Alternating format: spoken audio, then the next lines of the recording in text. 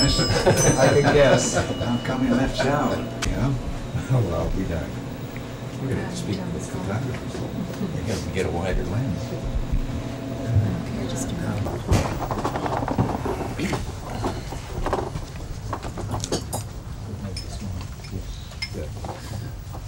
Say, before we begin, I know we never have enough time or anything, but courtesy of Pat,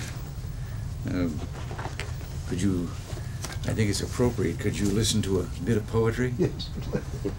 This is from Kipling.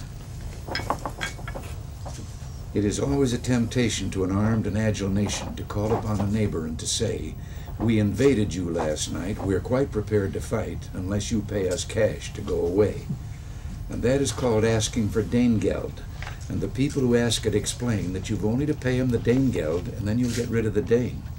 It's always a temptation to a rich and lazy nation to puff and look important and to say, "Though we know we should defeat you, we have not the time to meet you. We will therefore pay you cash to go away."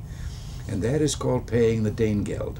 And we've proved it again and again that if once you've paid in the Danegeld, you never get rid of the Dane. It's wrong to put temptation in the path of any nation for fear they should succumb and go astray. So when you are requested to pay up or be molested, you'll find it better policy to say, "We never pay anyone Danegeld, no matter how trifling the cost, for the end of that game is oppression and shame, and the nation that plays it is lost."